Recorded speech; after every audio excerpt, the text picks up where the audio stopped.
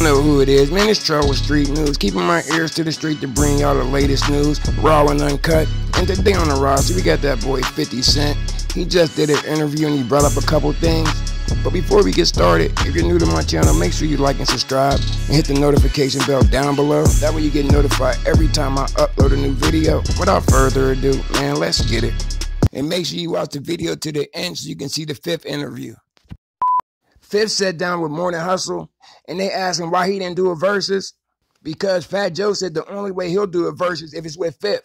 50 said, yeah, when the pandemic hit, and they came in with versus because everybody was deciding what they wanted to do next, he said that was a good-ass idea. He said when we started coming back outside, he didn't see the point of it. He said it just didn't make sense to him anymore.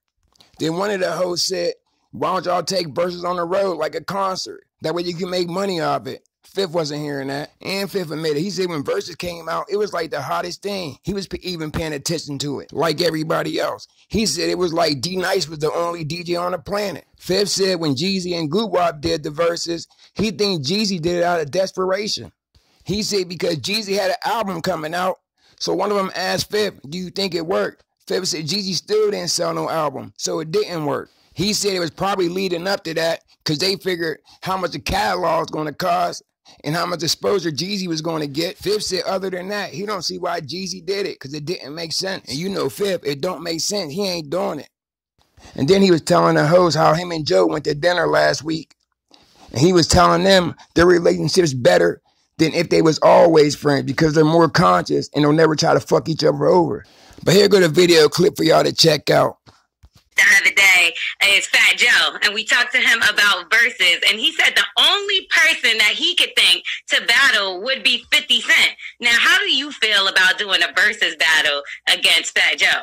You know, I thought, look at this stuff. I thought versus was something we did when we were stuck in the house. Look, as soon as we got out of the house, like to come back outside, I was like versus didn't make sense to me anymore.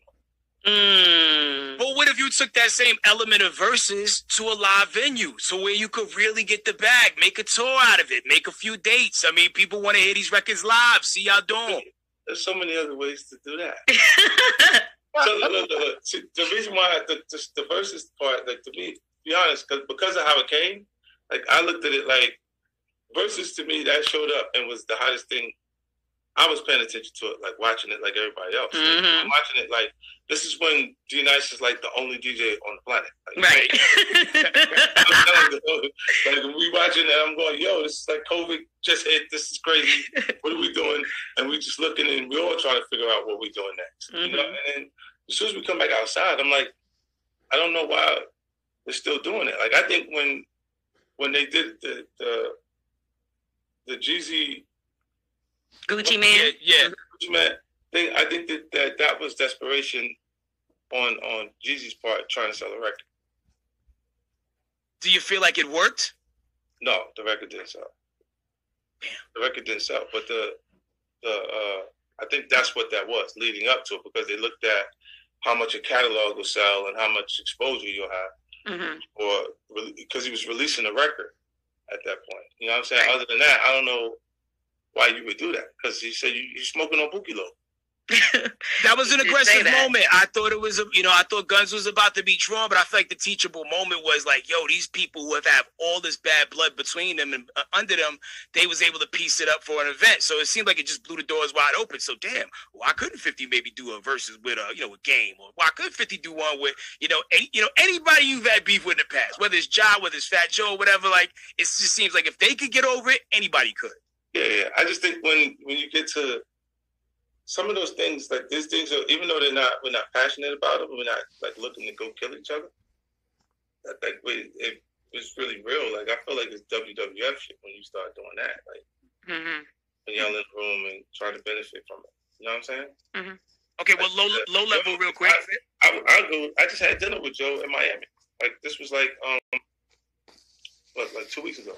Okay. In Miami, we had dinner, like sat down and ate. Because I look like his beef is for reasons. Our beef developed for reasons that I'm at fault for also. Because he's loyal to a default. You know what I'm saying? So when you can understand that because you loyalty is your whole thing. So in a different way, and I'm going after the fact when we calmed down. He said, "We're really upset, but it really happened because you were so loyal to this that you kept moving like this." Right. And I'm identifying with it and going, he's uncomfortable and he's cool with this side of it. It's already because he established a relationship with John. Mm-hmm. And what, you know how they say these are ops, this is the way the kids look at it now. The way I look at things, I go, if my success is creating a discomfort for you, you are my enemy. Understand. That's a fact. I think that way too. Because my happiness is causing a discomfort for you. You know what I'm saying? So this means you would like to stop me from being happy for you, and it would make you happy. Like, you know, my grandfather would say, "My enemy's enemies are my friends." Like, this is a thing that people come together and make a common bond with each other on just liking you. So the fact that y'all did squash it, you know, and you're able to have dinner together. Let's just say if Joe got up to go wash his hands and a fly flew on his plate, when he came back, would you tell him? Yeah, Joe, no, it's a fly. They don't eat that. Get the noodle. Oh, let's do that to him. This is a changed man. No, I wouldn't do that to him. Like, you know, what's interesting, and it really is like this. When you develop friendships or relationships when you were previously at odds with each other, you're more conscious of each other than when you were friends from the beginning. So we were more conscious of each other. We don't really fuck each other over or do anything. See, some people become complacent. They're so comfortable with their friendship and their relationship that they'll go past what you're comfortable with. Wow. Say, "I'm sorry." That's growth. Just say, "I'm sorry." After they've gone past what you're comfortable with, they'll go, "Yo, I'm sorry, man. You know, I didn't mean to do that." Right.